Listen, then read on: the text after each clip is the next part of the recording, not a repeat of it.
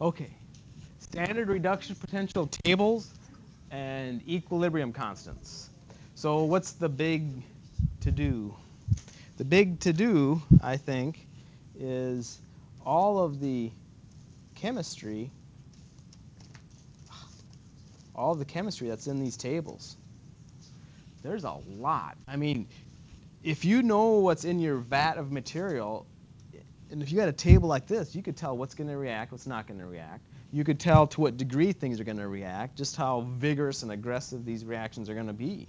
So there's a lot of power. I mean, what's going to react first? What's going to react second? That's the kind of thing that allows you to prevent rust from happening, right? Let's put something on there that'll react first. Okay. So, and we'll get to that in a little bit here. But just to let you know, rust is really two half reactions, right? So you have to add reactions up to get them to work. So notice the electrons are on the reactant side. You have to flip this one, right? So the electrons would be on the product side. But it kind of makes sense if you flip it, because then you have iron solid going to iron plus 2. So it's, yeah, the iron solid's disappearing. That's rust. We are going to get equilibrium constants from cell voltages. Okay. Now, let's answer this question first.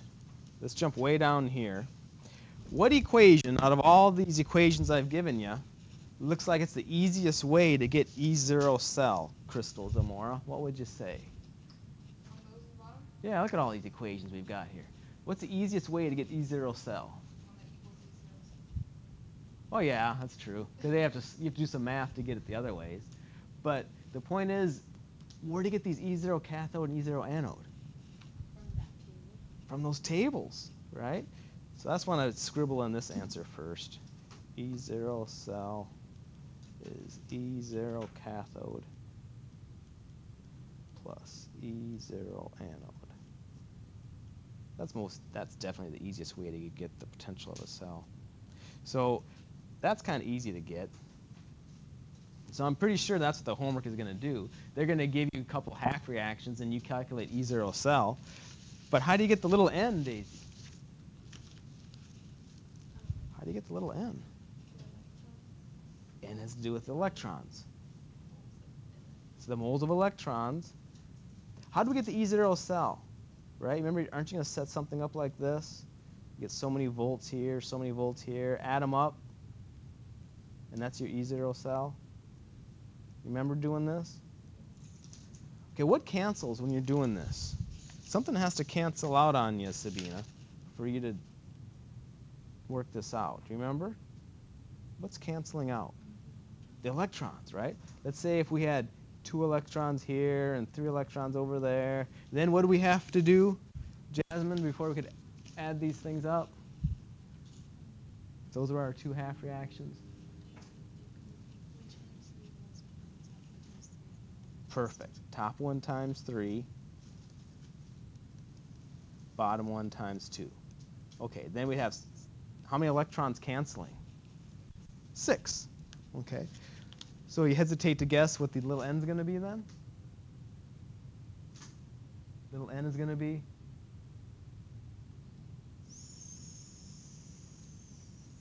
6.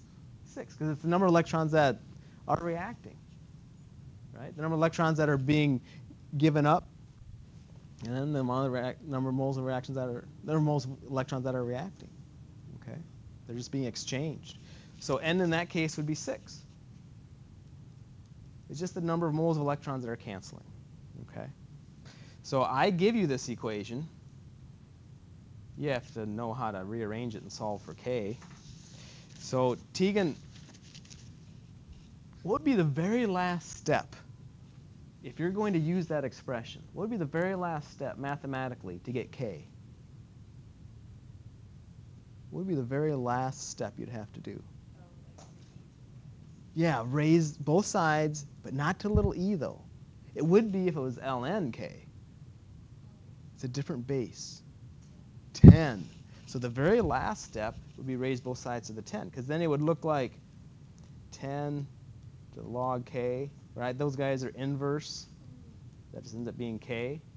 Okay, So what we need to do is rearrange so that we get it in terms of just log K. So Crystal Munoz, how would you rearrange this so you just get equals log K? What would you do?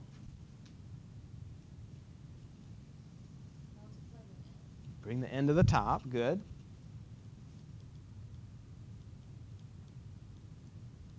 Then what?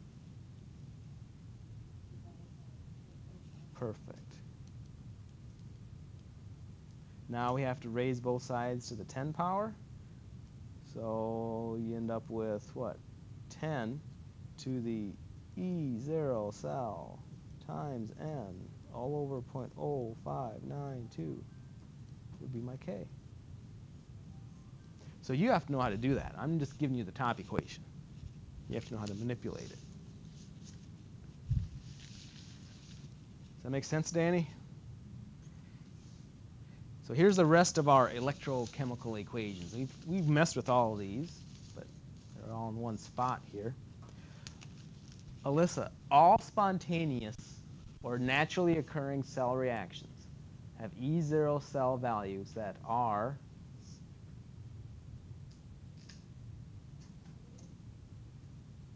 there's one expression up there that's supposed to tell you. It's this one. Because the only thing we know is something is spontaneous if what is negative? Delta G. This thing has to be negative. Okay. Well, we've got a minus sign. What's n? Can n ever be negative? No, n is just the electrons that cancel when you add up those half reactions. So n can't really be negative, so that's got to be positive. How about F? That's positive, that 96,000 number. So if I want to get a negative number for delta G, E0 had better be, if it's negative, oh, negative times a negative. It has to be positive. So positive. And we already answered what equation is probably the easiest way to get E0 cell. Remember, this is just what reads on the voltmeter, right? How do you get values to substitute into this equation? Erica, how do we calculate E0 cell? How do we get these numbers? E0 cathode, E0 anode? Where do we get them? Tables. I think anytime you see a little superscript 0, the answer is always tables. It's standard conditions.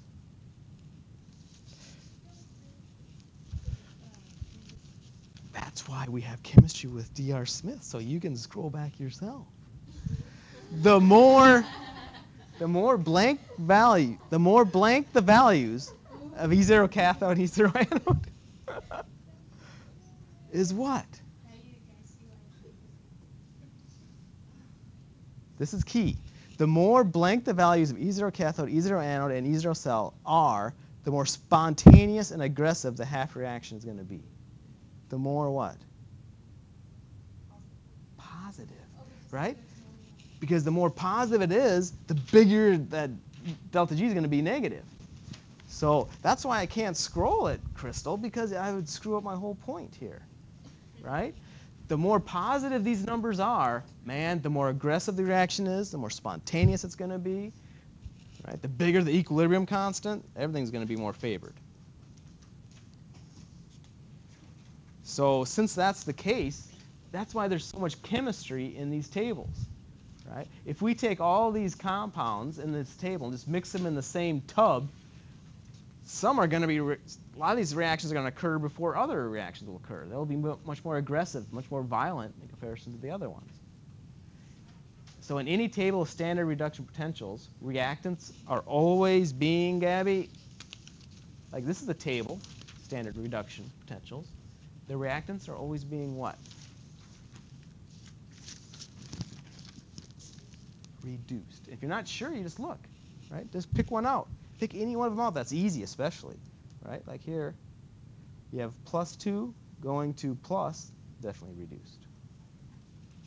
So the reactants, Vivian, are always what agents?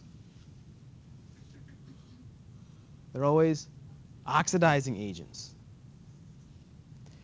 So you do this. Circle the best oxidizing agent in this table and put a box around the best reducing agent. If you don't like the word best, you could just say strongest. It's the same thing. Circle the strongest oxidizing agent. Place a box around the strongest reducing agent.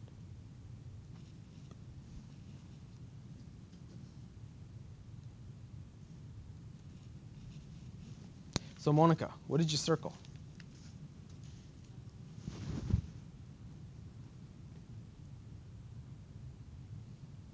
Oxidizing agents get what?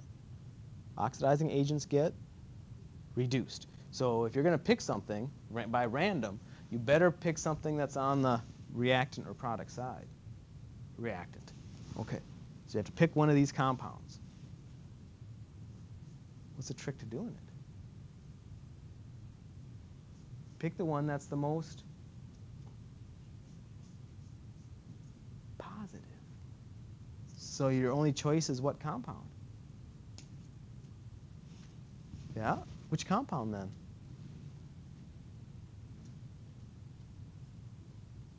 Which compound? Has to be a reactant on the reactant side.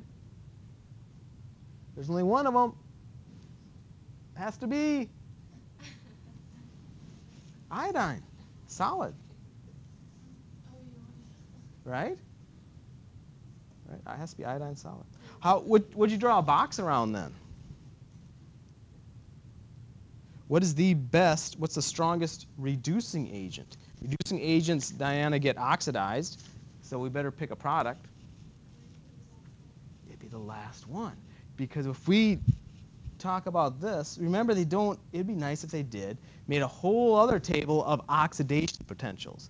All they would do is flip all these reactions, change all the signs, but it's kind of redundant, so you have to do it yourself. So the most positive oxidation reaction is that chromium. Right? 'Cause it'd be a positive 0.75. Order the following oxidizing agents by increasing strengths under standard state conditions. So that means you can use a table.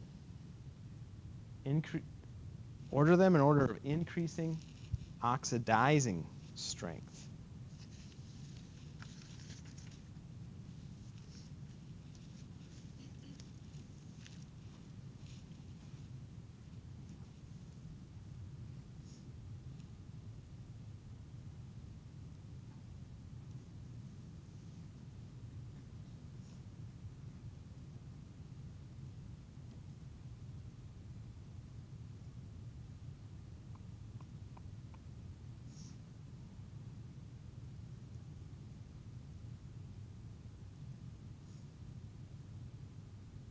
So is this the game you're playing? Are you putting the numbers below them? So oxygen, I put a positive 0.4, cadmium a negative 0.4. I'm just looking up their reduction potential, right? Because oxidizing agents get reduced, so I don't have to flip anything. Did you notice that there's two sulfates, though? There's a sulfate here, and there's a sulfate here.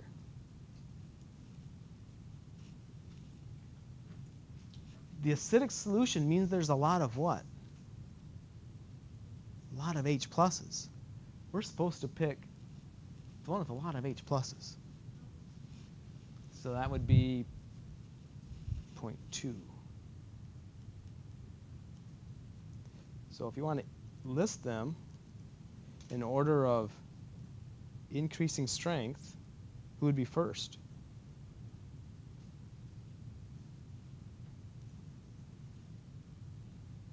The weakest one would be first, which would be cadmium. And then everybody you'd list sulfate, and then oxygen.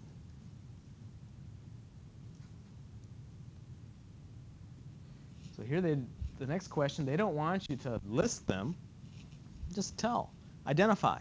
What is the strongest reducing agent out of those three? What is the weakest reducing agent out of those three?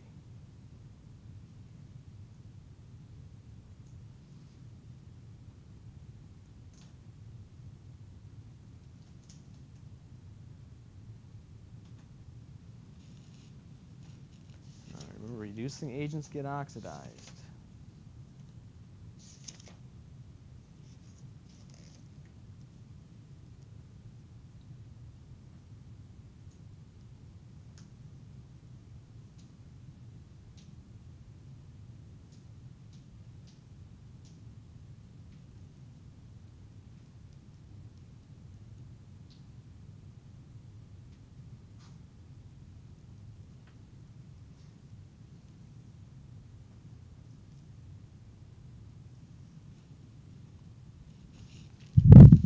So which one's the strongest, Jarixa?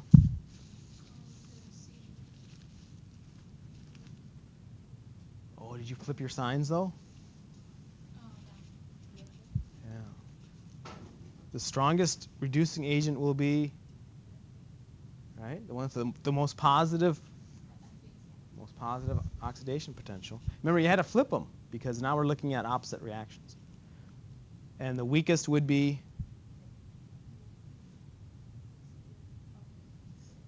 right, the most negative. Yeah, Cu plus.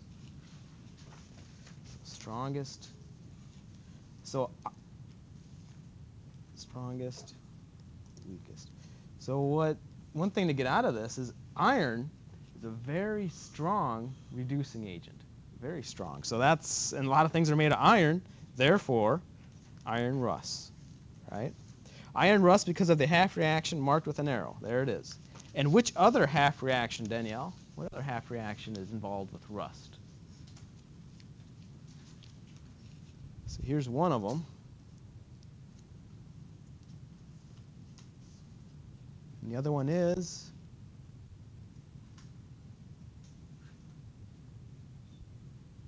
has to involve iron. We don't even have iron in that one. You see it?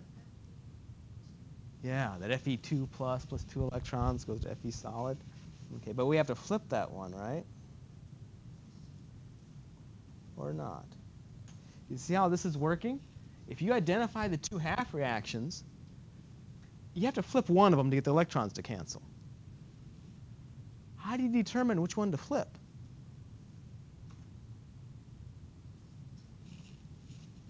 How do you determine which one to flip?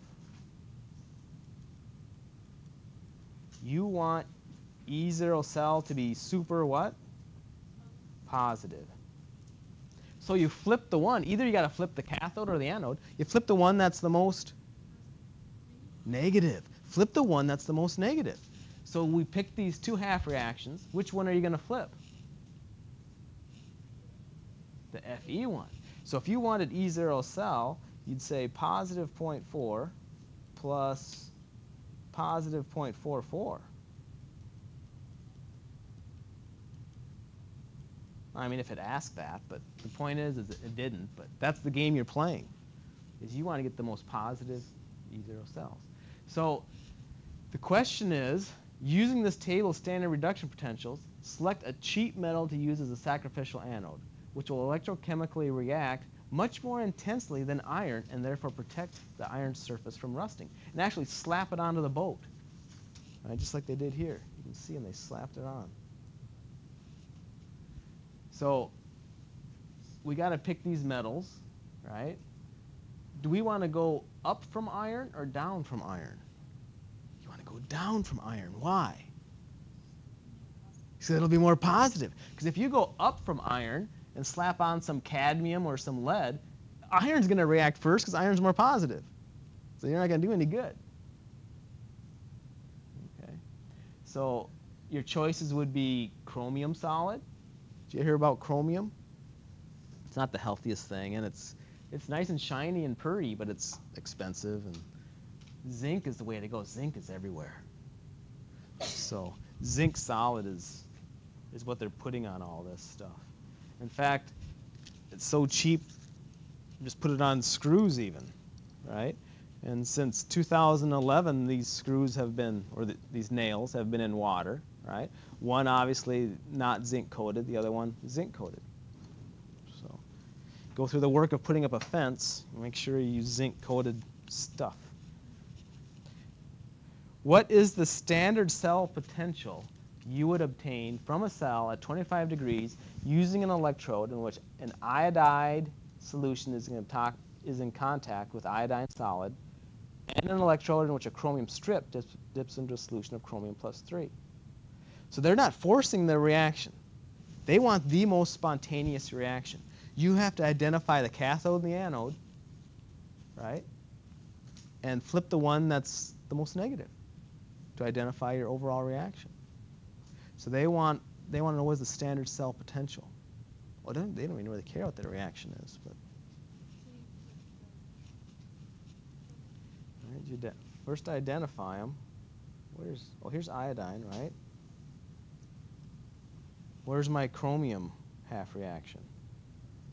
At the very bottom. Okay.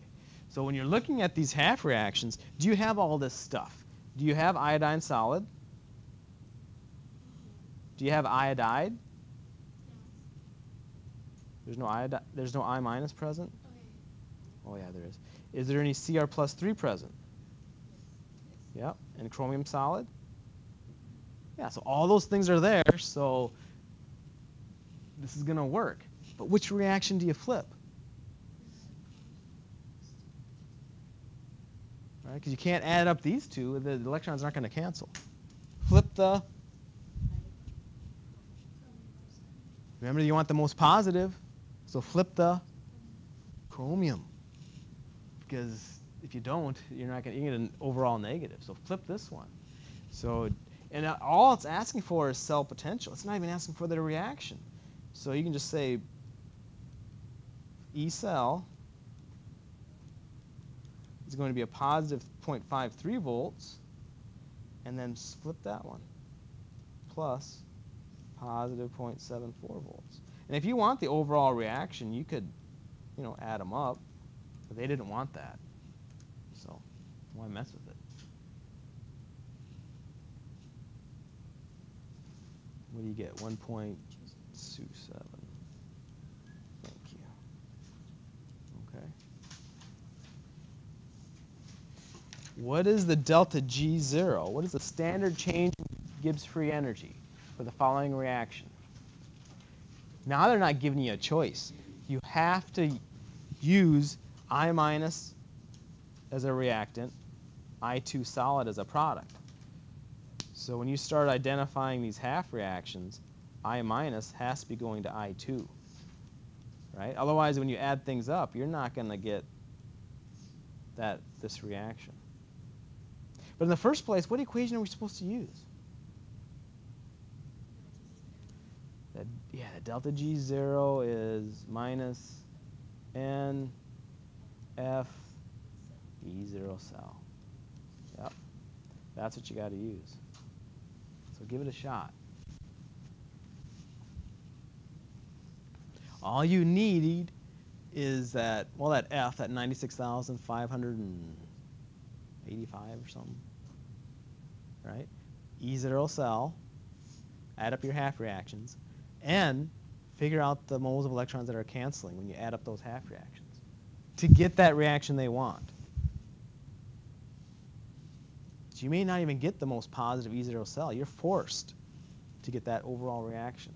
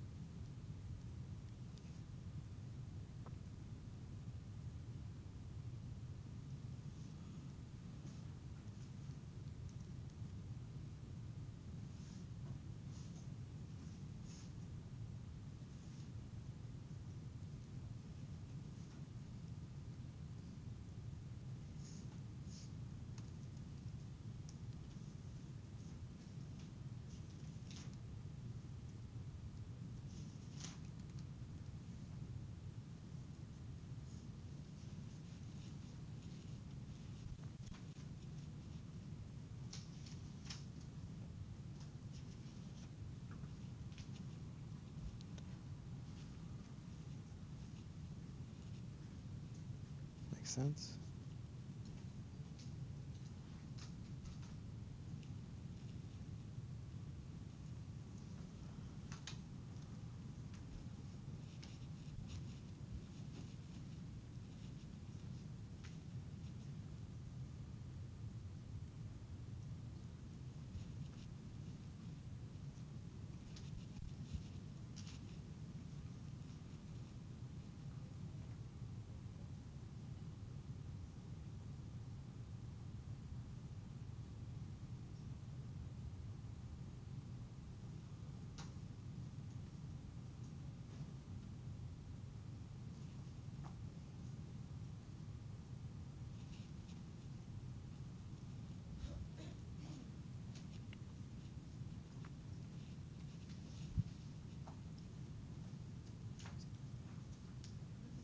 Mm-hmm.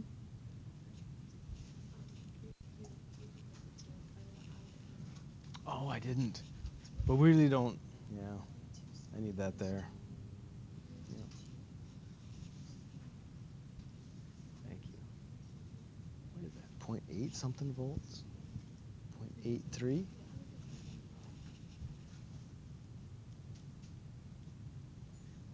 So what'd you get as your little n? N should be, how many electrons are canceling? Well, two. Two are, right? Two are canceling, so my little n's going to be 2. So the number of electrons that cancels, really. And then my E0 cell is my 0.83. So we should be good to go then.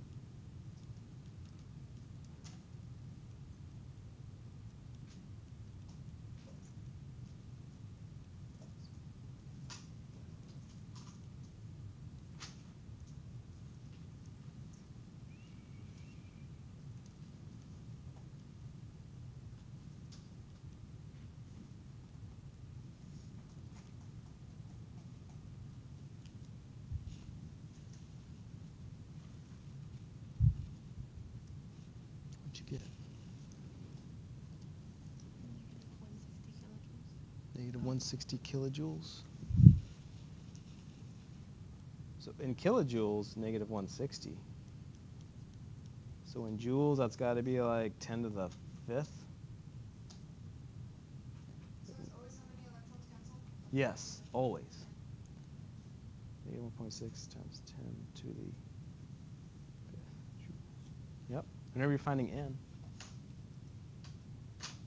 One more, and you can call it a day. Find the equilibrium constant.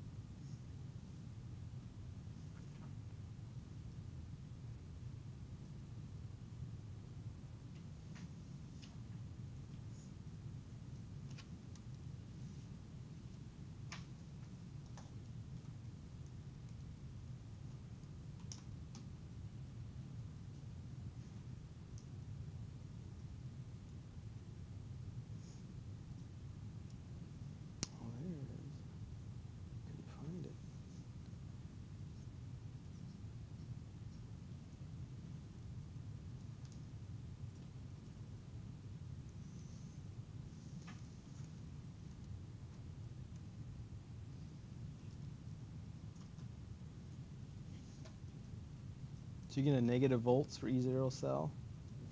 Good. Because you're forced to. You have to get whatever reaction they want. So this isn't trying to predict the most spontaneous reaction. This is trying to calculate an equilibrium constant for a specified reaction.